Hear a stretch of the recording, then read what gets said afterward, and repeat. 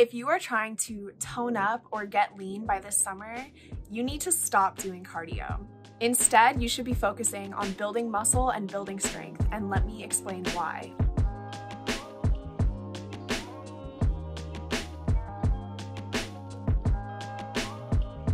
Hi, and welcome to my YouTube. If you're new here, my name is Morgan Venn. I spent the last year, 2020, really recovering from orthorexia, which is an obsession with needing to eat healthy or eat clean, and actually made me spiral into a very restrictive eating disorder. But now I've recovered and I promote content around a healthy, maintainable lifestyle that won't make you spiral into an eating disorder, but instead give you honest tips that honestly have worked for me. So today, I'm going to be showing you the specific exercises that have helped me gain muscle and get leaner at home during quarantine. All these exercises are something you can do in the comfort of your own home, and the only equipment I used was a set of 10-pound dumbbells. But also, it's totally okay to not have any weight at all, especially if you're new to your fitness journey, because it will help teach you proper form and you won't injure yourself in the future. Side note, I'm not a professional athlete. I haven't been on my fitness journey for 5+ years, but I think that's kind of the appeal because I'm fairly new to this and I'm on this fitness journey with you. So I'm gonna give you honest and real tips that have worked for me. I'd also like to think that we are on this journey together. So I would love to hear about your guys' experiences. Comment down below and let's start a chat, because why not? Before we go into the specific exercises, I want to go over the process and the fundamentals of gaining muscle and losing fat, which is essentially what getting lean means. I also want to disclose that you do not have to be lean in order to be happy. I actually believe that for myself, my entire journey was focused on gaining strength. And I think losing body fat was just a side effect of that goal. The only way to get lean is to gain muscle and lose fat. And the only way you can ever lose fat is by being in a caloric deficit. But wait a second, because being in a caloric deficit does not mean starving yourself. There's so much I could go into, and there's a video I watched that was great at explaining this. I'll link it down below. But it talked about how if you restrict your calories too much, you might lose weight, but you'll end up losing muscle. And in fact, your body fat percentage could actually increase, which is not the actual goal if you want a maintainable appearance of weight loss or looking lean. But in order to lose fat and gain muscle, you must have a very slight caloric deficit, but you also need to be eating adequate protein and enough nutrients in order to fuel your body. So my first thing is, 1, you need to be in a very slight caloric deficit, but 2, you need to have enough protein and you need to make sure you're eating enough.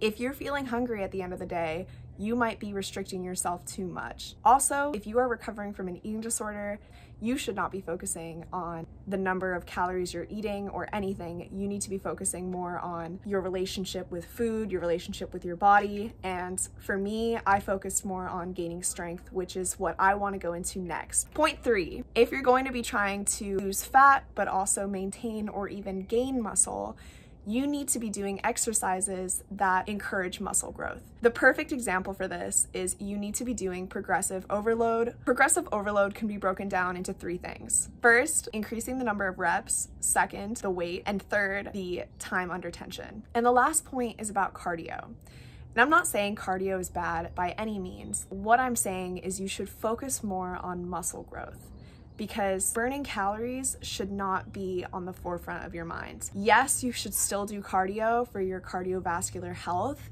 but don't make it your priority. Instead, I actually recommend doing 1 to 3 sessions of cardio a week. Personally, what I do is I walk every day and I try to incorporate a HIIT session into my workouts about once or twice a week, maybe 3 times, but I haven't been doing that recently.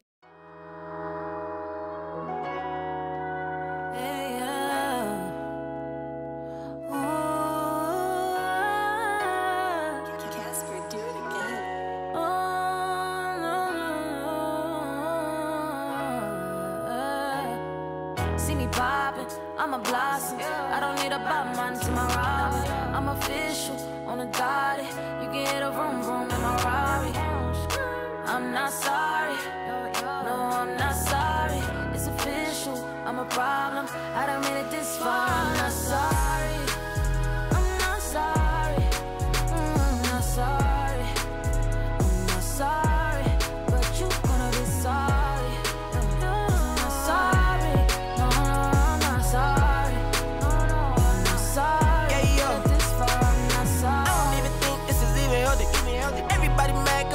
selfish.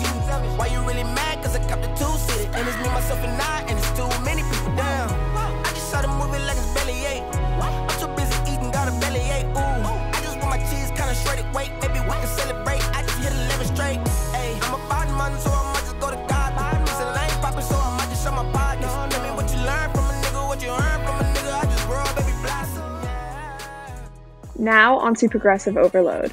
You want to gradually increase the stress on your muscles as your body gets stronger. The first way you can do this is by increasing the number of reps that you perform.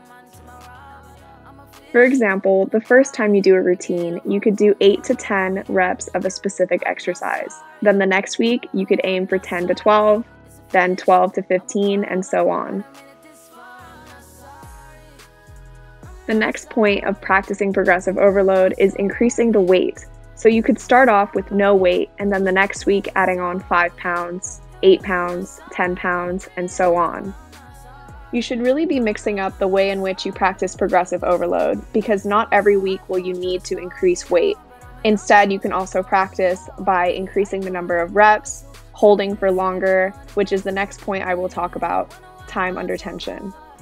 Before I get to time under tension, here are some glute exercises that I love doing on the floor. This is a variation of the hip thrust where your knees are further spread apart, almost like a butterfly.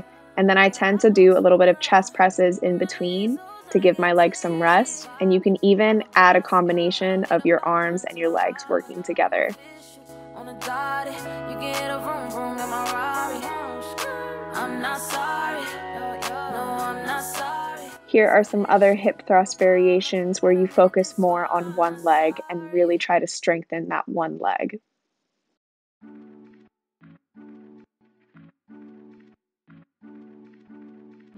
Now for time under tension. There's 3 amazing ways you can practice this, and the first way is by keeping a tempo. For example, going down on a count of 3. Up, and slowly 1, 2, 3, up. In fact, you should spend more time on the eccentric portion of the movement, which is when you are lowering down in the lift. This causes more damage to the muscle and encourages more muscle growth. The next thing you can do is to hold a position in time under tension. You hold as long as you can until your muscles want to give up. You can also do little jumps at the end to really burn that muscle. Here is a type of hold that I actually learned doing yoga. It looks simple, but trust me, it burns after a while. You're basically in a crouched position with focus on your glutes. You can also use this pose either with your feet together or your feet spaced apart, and you can add some compound movements as well if you want an upper body and lower body burn at the same time.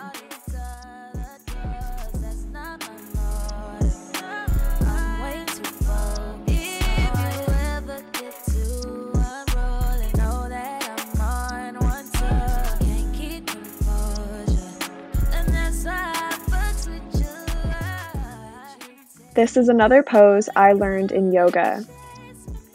While it looks a little crazy, trust me, it really burns. And you can even try kicking your back leg up and squeezing your glutes at the top. Always make sure that whenever you're doing an exercise to even out on the other side as well. The last part of time under tension is drop sets. Drop sets are when you finish your normal reps with your heavier weight and then you drop down in weight and continue cranking out a few more reps in order to further burn that muscle.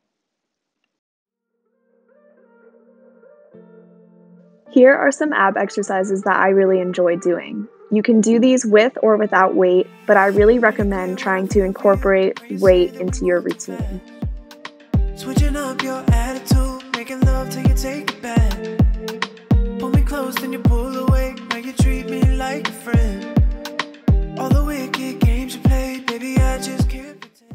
These ab exercises might seem simple, like these flutter kicks, but trust me, they are really effective. Just remember to keep your lower back against the ground and your core tight whenever you're doing any ab exercise. If we feel the same, and I need you to know that I don't want to spend my whole life waiting on your heart to change your mind. To finish up, I'm going to give you a quick look into what my favorite HIIT exercise looks like. So HIIT is always 30 seconds on and 30 seconds off, and when you're 30 seconds on, you're going as hard or as fast as you can. Then 30 seconds off means total rest. Here are just some of my go-to exercises for HIIT, such as high knees, pulse squat and jumps, butt kickers. Keep me on the edge. Go ahead, let me go again. Turn it off, come and turn me on. Haven't we been here before in the dark before? But I would love to make a HIIT exercise for you guys to follow if you are interested. So let me know in the comments below if I should make a follow along workout video.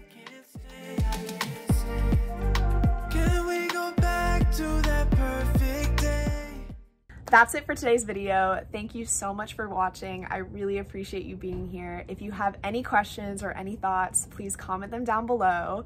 I really want to start some discussions with you guys, so if you ever want to get in contact with me, you can comment on my videos or you can DM me on Instagram. I am trying to be better at responding to people, so I will check my DMs about once or twice a week. But yes, thank you so much for watching, and I really appreciate you just being here and supporting me on my journey as well. I'd love to support you, so yay. Yeah, it's just you.